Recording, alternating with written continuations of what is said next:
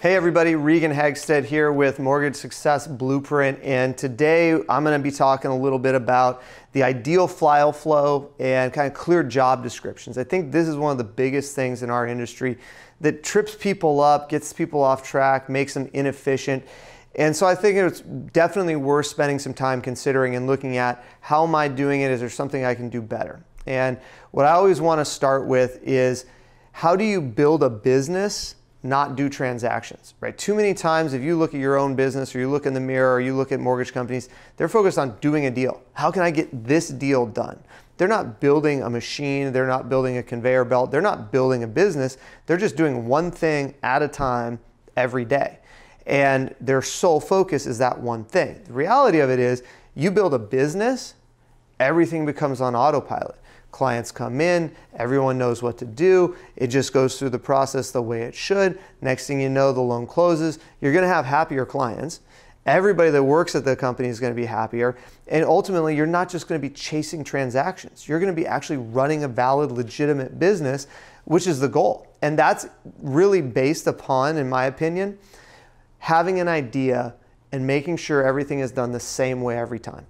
So if you have an idea of this is how things should go, you got to ensure that every loan, every client, regardless of size, FHA, VA, conventional, it's got a second mortgage, you got to ensure that it's done the exact same way every single time. And the people involved, from your processor to loan officer assistants to underwriting to the actual loan officer themselves, they need to do the same things every time. So if the first time the loan officer pulls credit and puts files in an e-folder, but then the second time the processor's handling all the docs in the e-folder and reorganizing stuff, that's an inefficient process.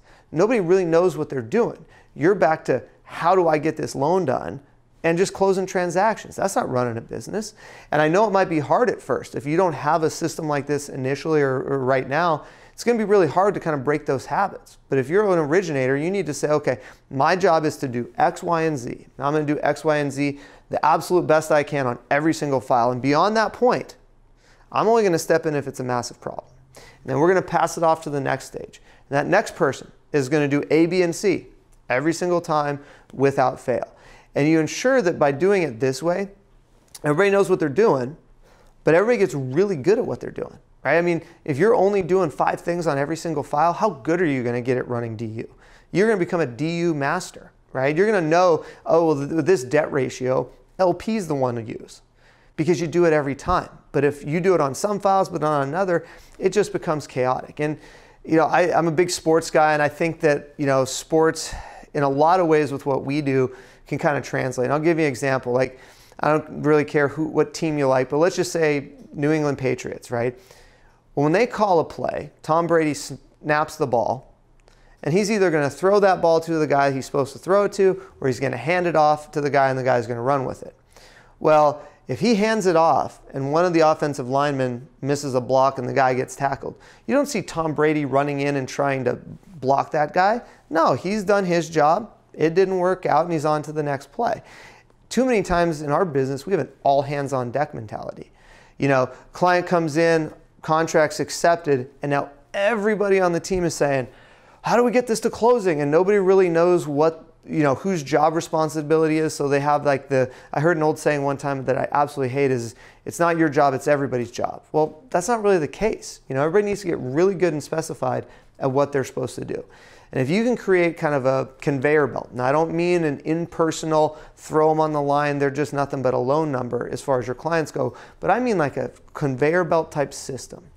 Loan comes in, this person does this, this, and this, passes it off to this person that does this, this, and this, and so on and so forth. Your clients are going to be happy. It's going to be easy on them. They're always going to know what's going on. They're always going to know who to talk to for specific things. You're, as an originator, going to have more time because you're only doing what you're supposed to do. And I think if you establish this early on, that's what's going to be one of the things that can really open up doors, free up time, and allow you to do more and more business. I'm going to go a little bit more in detail as to what I see as kind of the perfect flow or job descriptions for each person. So this is just the groundwork, okay? And if you want to continue watching, you're going to start seeing exactly how I do it on my team and how I feel like every originator should do in some way, shape, or form.